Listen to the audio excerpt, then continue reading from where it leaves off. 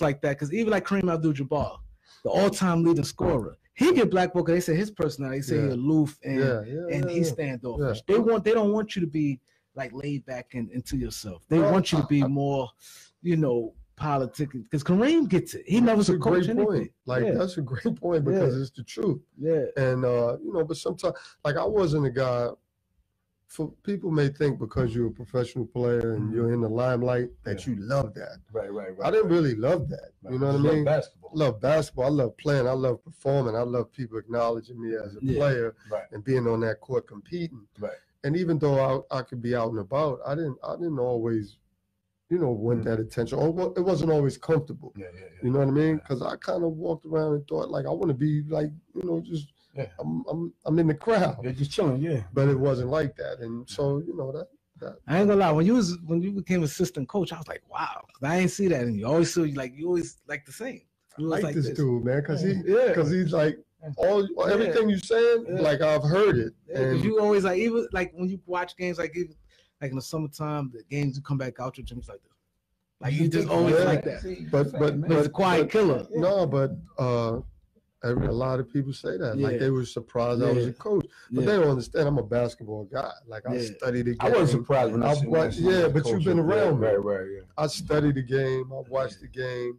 You know, I'm into the game. I love going to watch and analyze.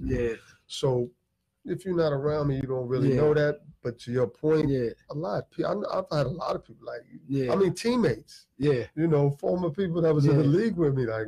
You coach, especially when I first started. I remember Greg Popovich. I saw him. Where was it at the draft combine? He just started laughing. He made a big scene out of it. Brian Strickland coaching. I can't believe this. You know, so I got that. But I like surprising people, so it was a good thing. Yeah, they think that you probably just more like, you know, just you plan on playing as long as you did. I don't know if you ever could think you would play 17 years, right? You know what I'm saying? I always said I would retire when I was early. When I was young. I don't know why I said that, but I always said that. So I don't think I anticipated being in the N.B.A. till 38. You know, right. That's why I said you with too many injuries, man. That I can remember. No, nothing major. You know what I'm saying? I had no knees. You stayed in game shape, man. Yeah, so I mean, I was lucky, man. You know, 17 years.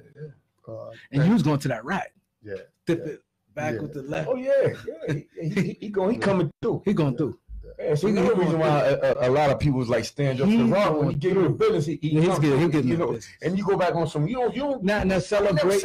He's quiet. He's like this. Come through, do what you're doing, and come back the same. Set up. Yeah, I was never into the celebration. So dudes get intimidated behind that too, though. Yeah, I was never into. I don't celebrate, and I didn't like being celebrated on either. Yeah, right. You know.